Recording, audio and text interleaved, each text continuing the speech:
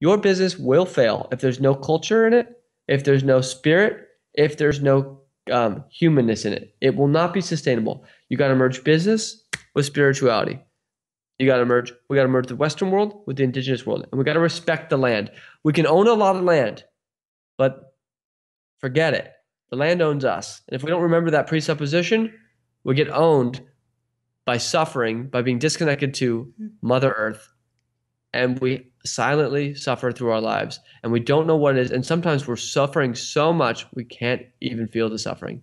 And until somebody takes the time to go really deep into themselves and feel, because if we don't feel it, it's like it never happened. If we don't take the time to feel and slow down and feel, then essentially we are owned by our minds. And the furthest path for anyone to travel is from the minds to their hearts. And what I'm noticing is the next generation of entrepreneurs, the ones that are doing it, even and especially the ones that so-called make it, they're now on the journey of from their minds to their hearts, because the heart is a supercomputer. So you might as well, if you haven't made $1 million yet, you might as well get on that journey soon or now, because even when you do make your millions, you're going to have to do it anyway.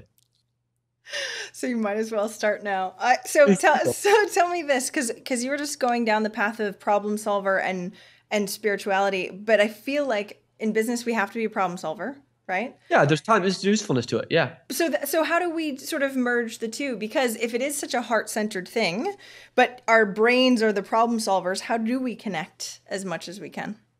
Well, I mean, most people live in a concrete jungle. Hmm. So this is going to sound very simple for most people, but yet many people will poo-poo it because it's so simple. But actually, are you doing it is what matters. Who cares what you think about it? Are you actually doing it? And a medicine man or medicine woman will ask you a few things. When was the last time you sang? When was the last time you danced? When was the last time you spent time by the fire? When was the last time you gave somebody a hug? When was the last time you put your feet in the ground? And if you haven't done any of those things, most likely you're pretty miserable. So, so essentially, what I'm sharing is feet in the ground 10 minutes a day, minimum.